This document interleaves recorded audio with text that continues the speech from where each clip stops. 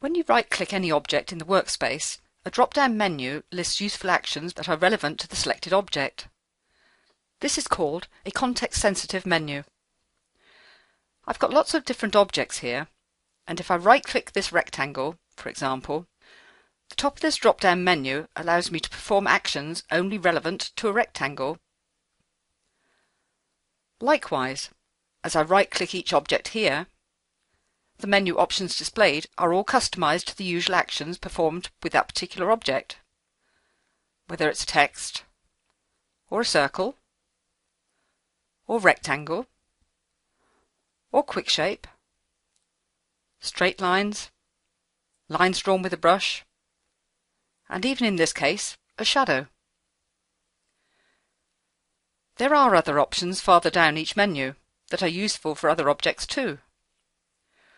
So here I can see actions such as arrange and export that I can apply to lots of different objects.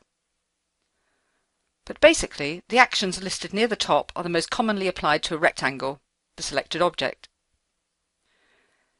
Similarly, if I right-click a photo here, you can see again that while some of the menu options displayed apply only to photos, others are similar to the actions you can perform on a rectangle.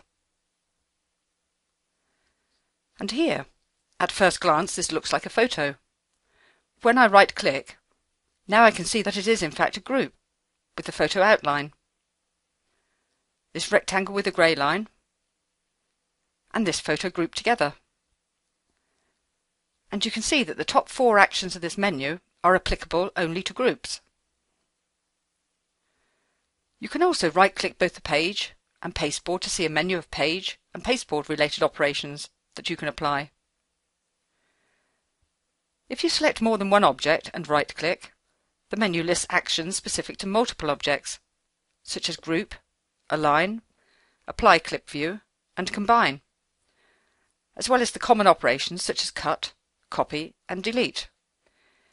It's recommended that you right-click any object or multiple objects in the workspace to use the menu specific to those objects.